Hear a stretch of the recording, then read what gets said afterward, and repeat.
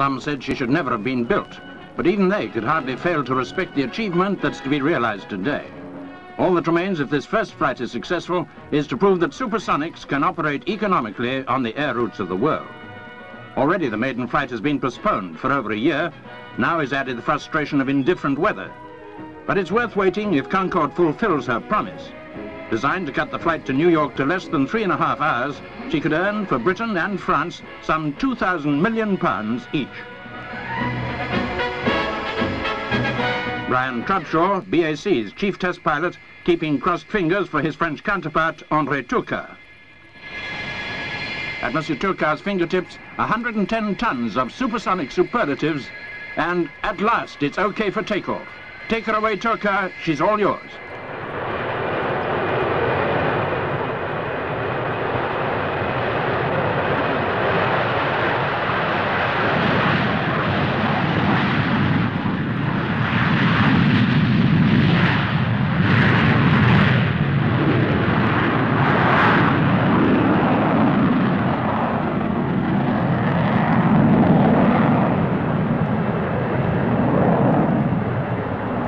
Now, up toward the skies, the white bird of tomorrow.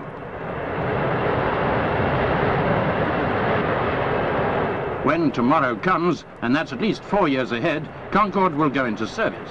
And that could be as much as 7 years before the Americans get a supersonic airliner off the ground.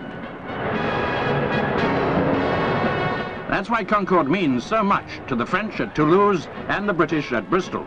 And it's only a matter of 5 to 6 weeks before Concorde 002 makes her first flight from Filton.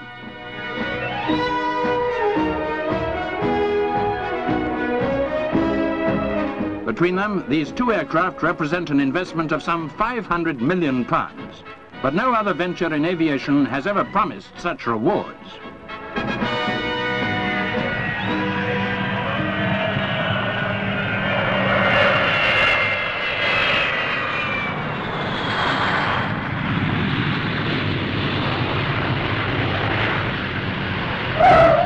Much remains to be learned, but one thing we do know, and no one put it better than André Turcat himself.